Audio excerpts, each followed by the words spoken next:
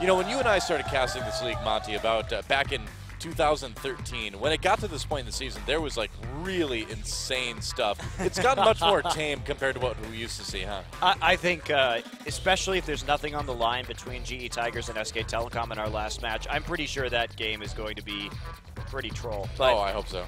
All right, we got real bands coming in at the very least. Annie and LeBlanc going away, of course. That champion very good for Goong. Goong not known for having the largest champion pool. Urgot apparently not played by Najin. So we could see a first pick Sejuani here from the GE Tigers. Yeah. So you ever think at the start of the season you'd be saying things like, well, we've got an Urgot ban, so we might see a first pick Sejuani.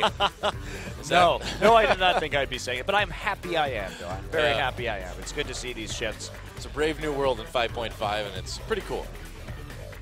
There's that Lulu ban, of course. You don't want to play against the Juggermaw from GE, and they're going to ban that Twisted Fate against Goong. So despite the poor game from him last time, it still is a threat to worry about. It's still so good for Najin's playstyle. That's the thing, is that it's very clear what Najin wants to do. They want to play a passive mid laner that will power up the side lanes. Yeah. Because we've seen what happens when OQ starts to get kills in games. He can completely take over the tempo and absolutely destroy you. It's pretty easy to imagine, too, that that was just kind of an off game for Goong. Okay, I don't know what the Evelyn ban is about. That is a bit odd. I mean, Evelyn has been in the conversation, 5.5 anyway, but giving Callisto away, I don't know.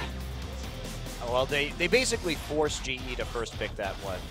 So they knew that. That means they can get the Sejuani pick themselves. And OQ's probably pretty confident on any AD carry that he's going to be playing. They must have an answer to Callista at the very least. Well, they take that Maokai. The Eve ban is so weird, though. I haven't seen many of these junglers playing Evelyn at all. And Evelyn is still, I think, inferior to most of the other tank junglers. She doesn't offer the same level of crowd control, and she doesn't do damage anymore either, so bit odd. Oh, Nautilus and Cassiopeia immediately locked in for GE. Wow, that was instant. Where is that Nautilus going to go? We've seen it in the jungle. Will it go to support like we've seen in places like NA? Or maybe even the top lane, who knows? Yeah, there have been a lot of these players, particularly Trace, as you mentioned earlier in the broadcast, who have been playing Nautilus in the top side. However, he does have Teleport Ignite up right now, so we may see Hecarim come in instead in the very end. But whether that's going to be a jungler or whether that's going to be a support, like you're saying, I don't know. Kuro didn't have a great game on Cassiopeia last time. And Goong could be going to Xerath. He's a decent Xerath player. He's certainly not as flashy as some of the other Xeraths in this league, but he will have an easy time farming in the laning phase on that champion. Oh, and Duke is going to get Rumble. That's a bit dangerous. Yep, they'll lock it in. So no Maokai picked up. It's a little bit surprising to see Maokai fall so far down the draft. Yeah, this Come on, is Gorilla, quite do it for odd. me. He's not going to pick it. He already told me he wouldn't, but he's trolling. So come on, Gorilla. The problem with Najin right now is in this very tanky meta, they picked 3 AP champions already. So what they're going to select for their AD carry is a bit concerning right here. We could see Lee conceivably play Nidalee. He has never played jungle Nidalee before. Well, I mean, if there would be a time to experiment, it would be now. And it looks like it might be a top Nautilus then if this Nidalee is locked in. You'd imagine Leona is going to be going as a support role. Unless it's a jungle Leona. Yeah. All right. Well, looks like it will be support Nautilus, actually. Okay, great. Well, it's not Bard, but it's okay. I'm excited to see Gorilla support Nautilus. Okay, well, GE Tigers showing some new look right now. First game for them on support Nautilus. First game on jungle Nidalee as well. And will this be Twitch, actually, as a last pick? Yeah. And it will be. Wow, All right, okay, the old nice. Najin special. Back when Prey was on the team with Kane, Twitch, Thresh.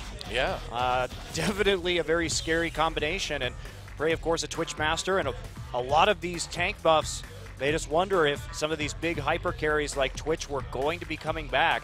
And looks like the answer could be yes right here. You have a lot of range, too. Interestingly, especially with Twitch and Xerath, you can create picks very easily. Twitch appears and Xerath can ult from a really long way away. Yeah, it's a in cool order combo. to support you on that. Also, of course, Cassiopeia, pretty immobile too, and that's usually where you gank with Twitch after you get your Blade of the Ruined King. So very interesting stuff coming out of Najin. And that does answer the question, too, about if they were going to have enough AD in the late game.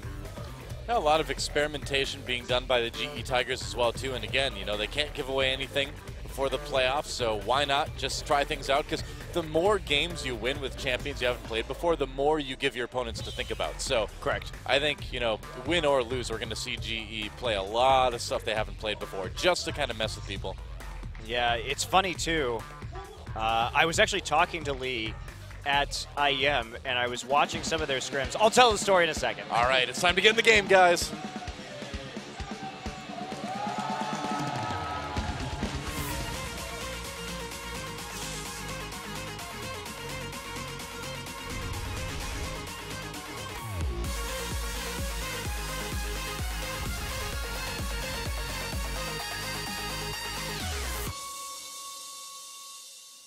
All right, here we go. GE Tigers versus Najin e-mFire. And please, continue, Monty. Tell us your story. So there was a big open practice area at IEM, so it's not like these scrims were very private or anything like that. There were a lot of people watching, so I don't feel bad talking about this. But I was watching him, and they were playing Jungle Nidalee. And I was like, I've never seen Lee play Jungle Nidalee. I haven't even seen him play it on his solo queue account. So I asked him, because he was not doing great, have you ever played Nidalee before? And he said no. It was his first game on Nidalee. So he has learned this champion, I can tell you, since IEM. So we'll have to see how if it's as good as perhaps his Jarvan or more in line with his Rengar play. Less than a month of practice going into this Jungle Nidalee here. And it's a very mechanical champion as well. Very difficult to play properly. So see how he does. Yep. But again, you know, I mean, the thing is, this is like the most value that GE can get for themselves out of this match, and that is messing with your future opponents. You play as many different champions as you can, and it doesn't matter if you win or lose. You just need to get them thinking about that. If you know, because then they're going to have a better chance of preparing against something that they're not going to face. Yep. So GE can just use these last couple matches to just mess with people, and that is it. What a good position to be in. All right, and W traps have been laid down. Nidalee traps at the Krugs right here, so they are going to be going for that's something. The Krug start with a little bit of help. And I imagine Peanut is going to give Kane and OQ the Gromp right here, which is what is going to happen. Najin almost always gives a Where'd the XP go? Went to OQ. He's level 2. Oh, sorry, it was on top right there. I got confused because they were on top of each other with levels. But yes. Praise is going to get 2 from the Ancient Krug as well. Yeah, Najin almost always tries to give OQ an advantage like this because they know if he wins lane, it really drastically increases their ability to win the game. And he and Kane are so good at getting these advantages out. And you can see Gorilla started with his E as well, too. So just a lot of AoE to help Prey. Yeah, push this wave in. Yeah, you max E now on support Nautilus, so should be. Of course, that cooldown was reduced pretty drastically. Yeah, Nautilus got a lot of nice buffs over the last couple patches. He did. I really am happy about that too because I love watching Nautilus. He's fun. Bigger shield, shorter cooldown on E, and the Q is still as fun as it ever was. All right, so Lee is actually pathing over to enemy red right now. This is a bit risky. Yeah. But Sejuani not in a place to fight. And so he will go ahead and get the red steal and 3 buff after coming over that. So just quick with some help from Smeb, blue to enemy red. Yeah, you know that the GE Tigers are going to just mess with Peanut as well, too. He's the least experienced person on this Najin team right now, so put the pressure on. Now, the reason why he was able to do that so cleanly, by the way, is because now when they did the Gromp, Peanut didn't hit level 2 off of it, so he had to go blue and then take an additional camp before actually heading over to red. So that's a very specific timing. If you know that the enemy bot lane has gotten that Gromp, you can just go blue to red immediately, or Lee got the XP off of his Gromp. So like that's a very specific timing that you can do because Peanut helped to leash the Gromp. So there was a little bit of a window right there, particularly with Nidalee where you can pounce over the Baron wall. Very interesting, actually. So that's a pretty calculated start. And it's particularly good against Najin. Like I said, they really like to give one of those early jungle camps over. So if you know, Najin does this pretty much every game. So if you know they're going to do that, then there is this option with Nidalee against Najin to do this. So, good research, GE Tigers. Cool. Peanut coming up. Oh, he's going to be spotted by a ward, but also spotted, of course, because of the Raptors. And meanwhile, we've got the classic Gnar versus Rumble match in the top lane. Classic Season 5 top lane matchup, I would say. Wow, look at this. Counter jungling by Lee. Yeah. He's just going nuts onto. Well, he's really punishing Peanut. I mean, they saw Peanut come into the top lane there, so Lee rather is like, all right, well, I'll just go take more of your camps, I guess. And perfectly safe as well. He has the Sentinels right there in the jungle to go ahead and make a play, and they have a lot of hard CC in this bottom lane. So if Lee can land a spear right here, there may be some good follow-up. He's got a pretty good spear there. There it is, and that was interesting. I think the mark was a little bit delayed right there.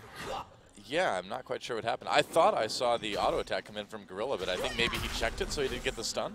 Yeah. It was interesting. Very weird. Yeah. Weird. Mysteries. Mysteries of the bot lane. Peanut is behind now. After giving up that camp, of course, Lee was on the opposite side of the map, so he didn't have to give one up right there. Now they're setting up around this dragon. They want to go ahead and make an attempt on it early, of course. Nidalee's so good at taking out quick dragons. Yeah, and Gorilla's going to help out. So GE Tigers should be able to get this early dragon. Looks like Prey's going to walk up for a moment to add a little bit more damage in. And look at the vision, too, that our observer is showing us from GE. Yeah, this dragon is so safe. Yeah, GE just really doing a good job of outmaneuvering Najin right now, and especially taking advantage of Peanut's positioning. Yeah, a little bit of early rend right there, but nothing really they could have done. I mean, Goong has been forced up under his tower. He's actually pretty far behind in terms of Oh, there's Equalizer coming down. Smeb taking a lot of damage. He's still got his flash, so doesn't even need to use that to escape. Duke, though, pushing him out of lane, and this will help him get a little bit of a CS lead, perhaps. Battle for the top MVP going on right now, up in the top side. Yeah. Who knew Smeb would be a contender? Oh, Gorilla gets grabbed with the death sentence, brought in with the flame. He's going to flash away. There's the E to get a little bit of a slow, but he's so low right now. The poison not quite enough. The ignite was used as well by Kayn, but no first blood quite yet. Wow. Yeah, they blew 2 summoners, though, just for the ignite, so that's going to be pretty nice if you are Najin. And that's that danger that we talk about with Kayn and OQ, who really are fantastic in this laning phase. We don't see many bot lanes escape from an all-in like that from OQ and Kayn, so credit to GE for making it out. It's really interesting, too. I think we could see a bit of a dive here. Gorilla is low. They're going to bring him to the Fate's Call. Throw him at Kayn. Kayn takes some damage. Peanut tanking the turret well, so first blood will go over to Najin. Kayn picks that one up. Here comes Lee. Nice spear onto OQ. He could come over the wall. Flayed away by Kayn. He's going to try to execute OQ anyway. There's the flash getting low, and Lee should get it. Oh, Zerathald coming in. Meanwhile, OQ's still alive. They're going to turn on to Peanut now, though. Kuro picks up that kill for the mid laner, and OQ on the run. Dodges the spear. He's invisible right now. Lee's still chasing. Threw down the trap. Didn't connect with OQ, and OQ's actually going to make it out. Wow, he actually manages to get the execute. Not bad. Sneaky. Very sneaky, and good response. Kuro already coming down to that bottom side. And Lee turning that one around. Great there with the flash in order to put down some more pressure after that dive onto Gorilla. Peanut used his flash really early right there, actually, in order to get onto Gorilla with the Arctic Assault. Here we go. Yep, let's try. He's going to try. Smeb, there's the Equalizer. Duke trapped way behind enemy lines at this point. Lee coming up to help secure that kill. Look at all the damage going down onto Gorilla, though. Got close, but there's a kill for the GE Tigers. They're up 3-1 right now, and it looks like the blue buff is going to be handed over to Goong in the meantime. You have to be so careful about that for Duke. I mean, that was a really fast roam coming in, but Gorilla, after he died, just picking up the mobility boots and heading to the top side to help out Smeb, and it actually managed to work right there as he pulls himself along, courtesy of the inhibitor. Yep. So, you know, you have to give a little bit of credit to Goong as well in that previous fight we saw, because that ult is what forced Lee to kind of back off for a moment, and that allowed OQ to get out, so. Well, sort of get out. Well, I mean, it pushed him back. Well, he died, but he didn't give a kill over, you know? Right, but, you know, still had to use that death timer, lose a little bit of XP right there. Yeah. So, but not giving the gold to the enemy team is well worth it. Pretty nice. So we'll see what OQ can do right here. He did have that nice CS lead before that. A little bit of a failed dive right there from Peanut and the rest of Najin. Whether he can turn it into something else, we'll have to wait and see. Very interested in what GE is going to be bringing with this composition. And Lee doing some good work already on Nidalee for a new champion for him. Yeah, again, you know, we've seen him do a lot of counter jungling. He's been able to deny a lot of camps from Peanut. Peanut has caught up in XP though now, but Lee already with the enchantment. Kuro actually still holding this CS lead here against the Xerath. Interesting that he hasn't been poked out of this matchup and has been able to deny so much. Lee's walked through that ward like 4 times now. Still doesn't know that it's there, but it's going to expire anyway. It's a good ward placement up against this Nidalee. Peanut sneaking into the bottom side again. They really want to power up OQ. Peanut has 6. Also, both flashes still down. I suppose that is one of GE's wards, though, so Lee not quite as worried about clearing that one. Oh, he showed out of the brush, actually. That was very awkward. Very awkward attempt at a lantern gank right there. Oh, there's a gank in mid lane. Goon getting extremely low. There's the flash and the poison from Kuro. Not enough to finish him off. So Goon burns both summoners, but he makes it out with his life. About a minute until the next dragon now. I will say that Lee's spears are much more accurate than the last time I saw him play Nidalee. He's had a couple weeks of practice, I suppose. That's the funny thing about GE, though. You know, I mean, if you have these sort of open scrims against the other teams there, and you just decide to play Nidalee for the first time, why not? Well, you don't want to give anything away. All the teams were there, able to watch. So. Yep. So why not?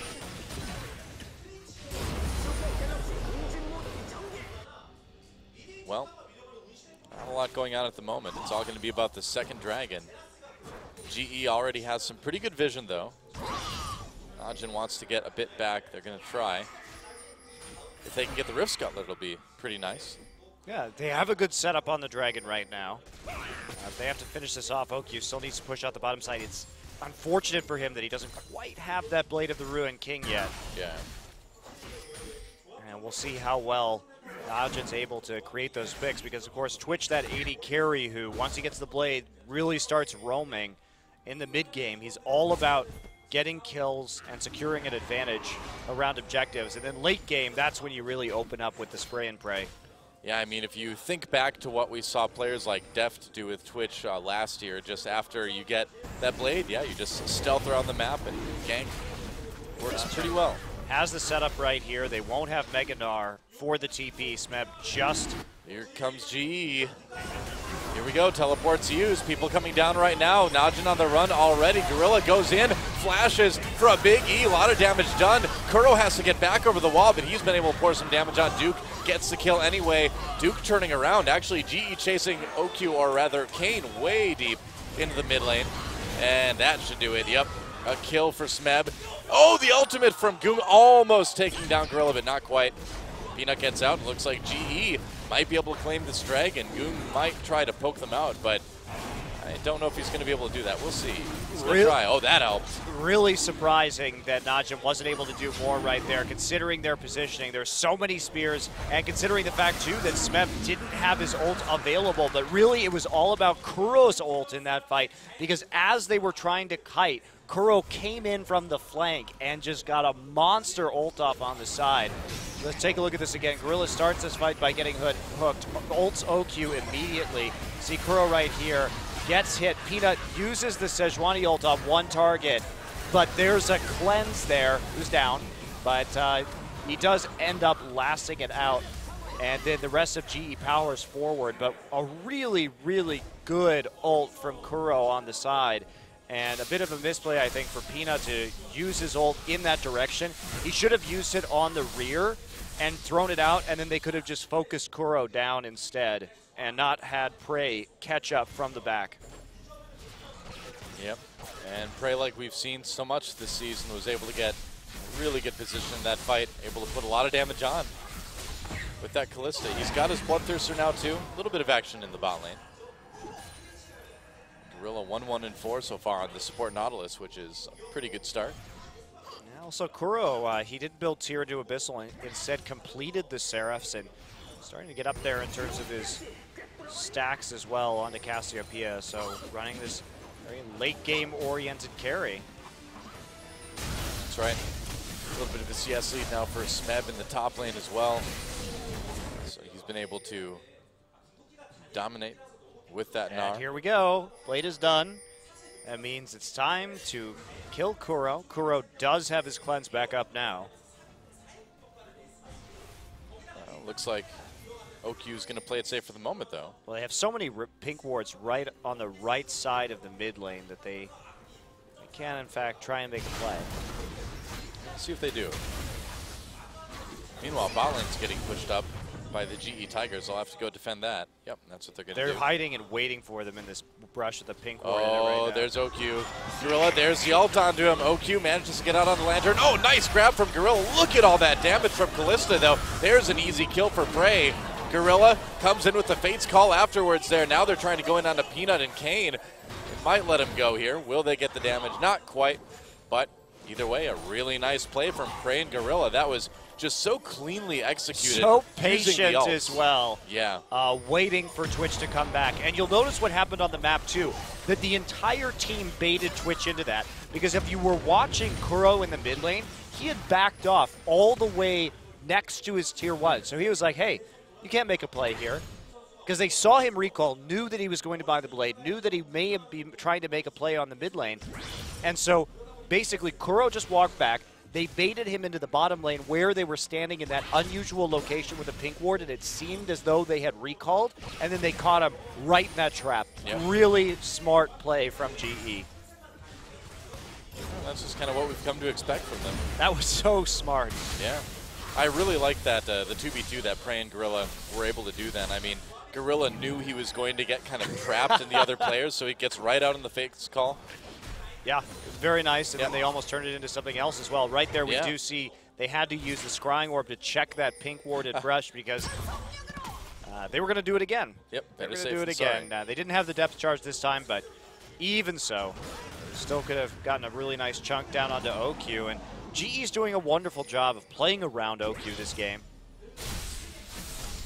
Yeah, they really haven't given him any ganking opportunities just yet. We'll see what he's going to try now. A little bit of time yet until Dragon comes back up. I'm just really liking Gorilla's Nautilus so far.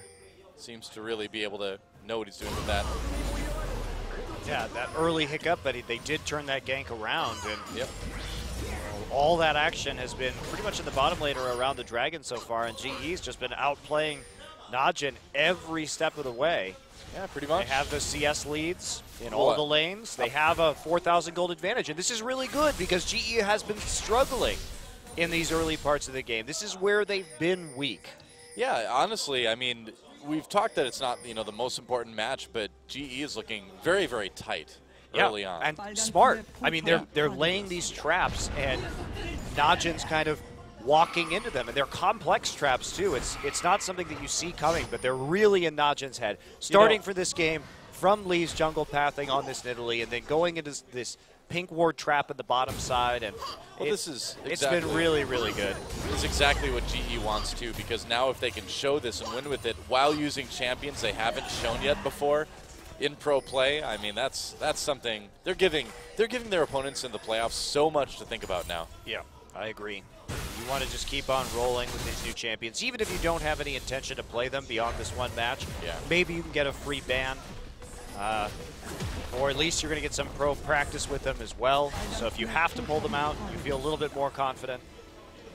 And look at these towers going down. This is a massive, massive gold lead now. It's rare that we see the GE Tigers with this level of lead out of the laning phase. Are you kidding me? Yeah, 19 minutes and 7,000 gold.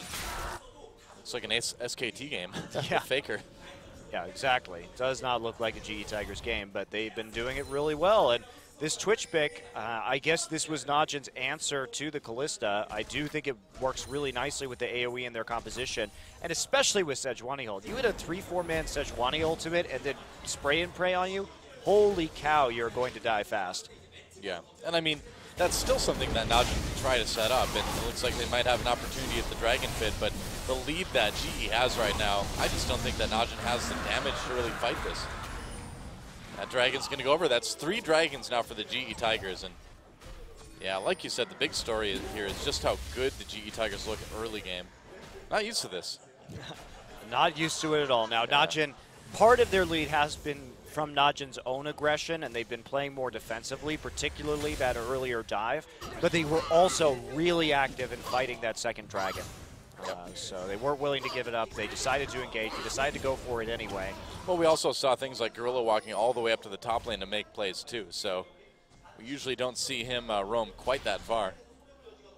Here we go. Kuro now coming up with Lee. Yeah. Want to make something happen. They know it's a 3v3. They know it's a 3v3.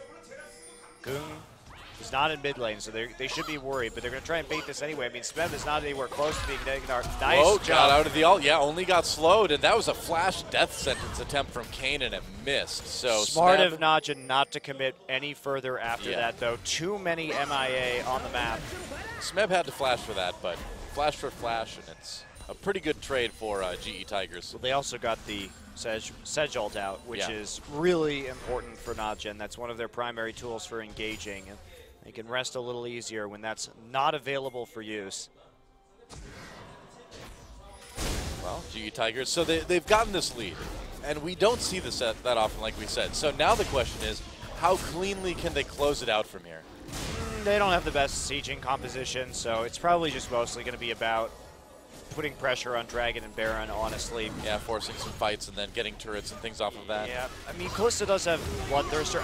Wow, going Rando in second. That's not an item we typically see on Korean Kalistas. Yeah, Runins is usually kind of bypass for IE and stuff. Well, you'd usually go Bloodthirster and PD or Bloodthirster and Shiv instead, so interesting, very interesting buy here. Well, you know, you do have a lot of slows. Well, you have the slow from Nautilus, you have the stun / slow from Kuro, and you know, if Smeb's able to get into the back lines with Gnar too, you do have an opportunity for Kalista to just fill everybody with spears. Looks like they're going to get this tier 2 turret, just simply outmaneuvering Najin for that one. They didn't even need to siege. Nope, now they're going to head up to the top side, but with the Bloodthirster, you may be able to get a few extra hits, and obviously that attack speed from Runin is going to be very useful for clearing out these towers. And GE's just doing a good job of zoning around the outside. On the Gorilla, going to use that slow, going to save his ult for now. They just wanted the turret. It's really well played. OQ still on the bottom side of the map, trying to farm up, you know, to some sort of relevancy right here, but Gorilla's been doing a great job of playing around the back side of the turret and scaring him off. They're going to go for a 22-minute Baron. Wow, and there's not a lot of resistance from Najin either. There's a ton of damage from Cassiopeia and Nidalee. Yeah. All right, Najin may be trying to contest this, but it's going to be difficult. That Baron's already low. They're not going to get it. Yep, Baron taken. They're going to go right in onto Goong as well. OQ trying to escape. They use the ult onto Goong. They get a couple knockups out of it. Nice Sejuani ult, but G's going to turn it around. Good equalizer, but look at that Gnar ult. Najin just getting evaporated. Double kill for Kuro. They get the Baron. They get the kills. Even Gorilla makes it out. And yeah, this one could end up being pretty quick. Wow, Najin looking so dominant, or GE rather, looking so dominant in this game. This very different than what we've seen. We didn't expect an inhibitor going down in 23 minutes into this one, but GE has taken every advantage. Well, they're making it look easy. It's pretty interesting. All right, so let's take a look at this one again. Really good Baron, by the way. Goong is going to kind of face check that brush. Can't do that onto Xerath. Look at Gorilla. Flash E, and then OQ just gets demolished by the damage coming out of Kuro. Lee there on the side, really good positioning to continue to get those spears in, and Lee's been really good on this Nidalee this game. Yeah, he has. Practice makes perfect, huh? He apparently was practicing it quite a bit. Yeah, this is not the same Nidalee that I saw, that's for sure. No. Yeah, and again, you know, with how well this game is going for GE, this really just kind of adds a couple more champions to the list of things to be scared of if you're, you know, SKT, CJ, or Jin Air. Wow, Gorilla just going man mode and just walking into the jungle and saying, hey man, what are you going to do? What a good game from GE. Yeah. I'm very impressed. This is by far the most decisive we've seen them look. Yep.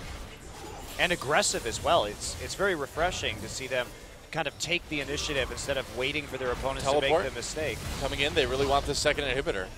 And yeah. Oh, they're going to go in onto Peanut. There's a flash to get away. They're going to take the second inhibitor very, very early. Smeb is Meganar.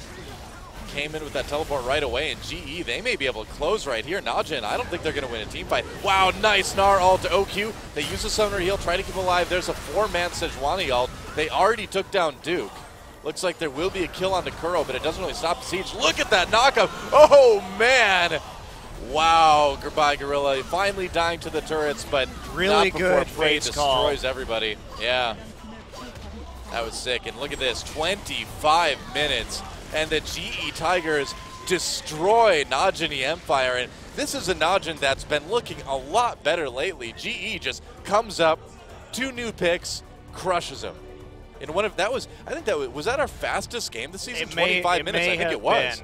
I think it was. That is such a fast game on this patch. Luden's Echo picked up on the at the very end there onto Kuro's Cassiopeia. 25 minutes and 9 seconds. I'm pretty sure the second closest game was like 27, 28 minutes. Yeah, this is like 99% sure.